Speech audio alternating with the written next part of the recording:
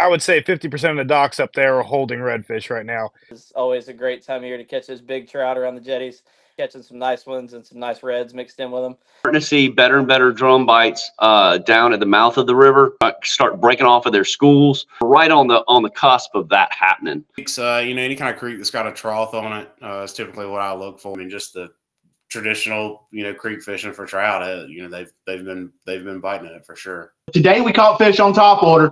So go ahead and mark that down. We're April the 1st, and we're catching fish on top water. Still reds to be caught everywhere, a little bit of black drum action, but right now the most plentiful fishing is going to be great trout. Coming up between now and Mother's Day, should have some schools of big black drum, 50, 70, 80-pound fish moving. They'll be moving in big schools, sometimes for 2 weeks at a time. Some good 30 to 32-inch stripers all up and down around New Bern. Those bigger style swim baits have definitely been producing the quality size fish on that.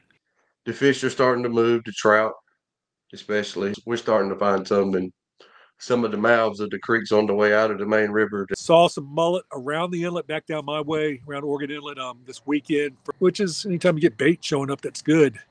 This is Gary with Fisherman's Post, and thank you so much for checking out the highlight reel from this week's Inshore Fishing Reports. If you enjoyed the highlight reel and want to check out the full hour's worth of content, you can do so here at fishermanspost.com/members. You can sign up monthly or get a discount if you sign up for the entire year. And if you have any questions, we're happy to help.